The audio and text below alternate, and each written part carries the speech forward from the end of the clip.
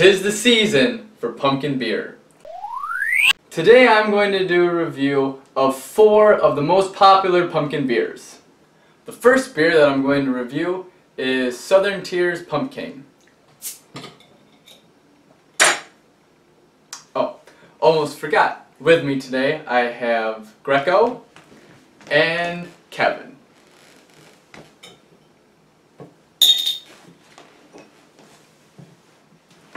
Remember to pour your beer at about a 45-degree angle. I've broken down my rating scale into 4 simple categories that are going to be rated from 1 to 5. It's appearance, aroma, taste, and the artwork on the bottle just for fun. Okay. Appearance. It's a very medium to dark copper color. I'm going to give it a 4. Aroma. You can smell the pumpkin spice that's in here and some of the malt. Overall, I give the aroma a 4. Now let's move on to taste, my favorite part. Definitely can taste the pumpkin in there. The malts blend nicely with it. And overall, I think I'm going to give the taste a 4. And now, just for fun, I'm going to do a review of the artwork.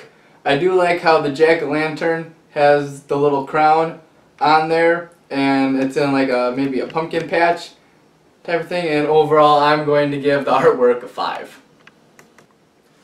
And for the people who are watching that may be new to craft beer, I'm also going to tag on a drink level of beginner, intermediate, and expert, and I would say that this is a beginner level pumpkin beer. Now, to cleanse my palate in between beers, I'm going to have a saltine cracker and a little bit of water to also stay hydrated. The next beer that I'm going to review is Schlafly Pumpkin Ale. Kevin likes holding beer caps.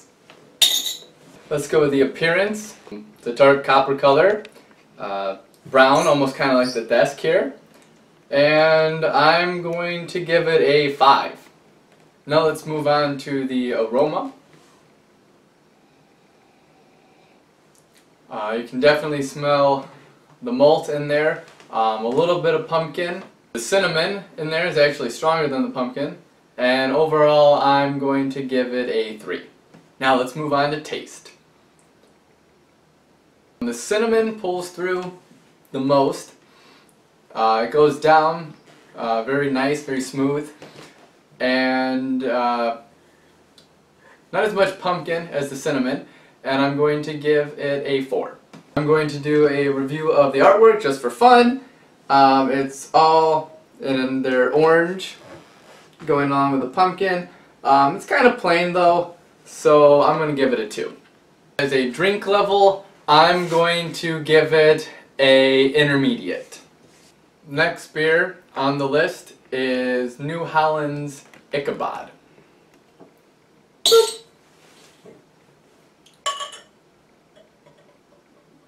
Let's go with appearance.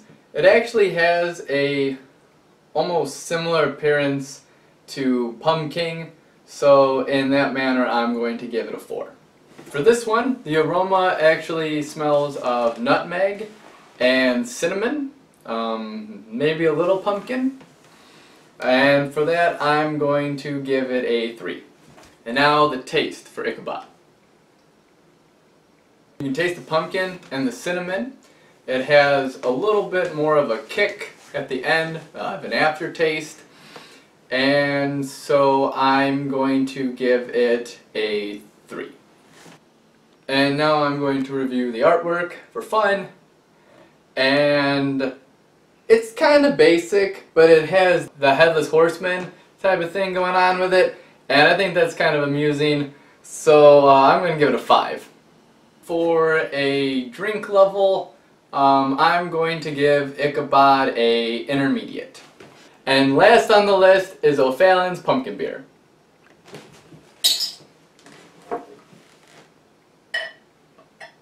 So the appearance of this one is still kind of that golden brown, copper color, and just normal. I'm going to give it a 4. Now the aroma. This one actually smells, I think, the most of pumpkin. You can smell a little bit of cinnamon in there, and for that I'm going to give it a 4. Moving on to taste. Definitely flows the best in your mouth. It's smooth going down. There's definitely some pumpkin in there. I like the way it kind of lingers in the back of your mouth a little bit, but not overpowering of an aftertaste. And for taste, I'm going to give it a 5. Now I'm going to review the artwork on the bottle just for fun. It's basically just a pumpkin, jack-o'-lantern actually, with a little bit background, some fall leaves maybe in there, and I'm just going to give it a 3. For O'Fallon, I'm going to give it a drink level of beginner.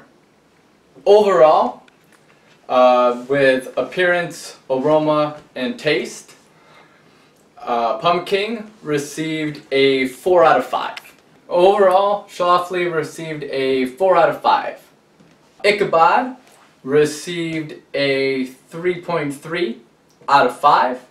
O'Fallon received the highest score with a 4.3 out of 5. Overall, these are excellent pumpkin beers and I would recommend them to you. Remember to drink responsibly. Remember to like, share, and subscribe this video. And keep coming back for more. Until next time, cheers. All of the beers in today's video were pumpkin beers, and they all pretty much had 3 main ingredients in common that Greco reminded me about. They have clove, which is right here, nutmeg, which is right here, and last but not least, cinnamon.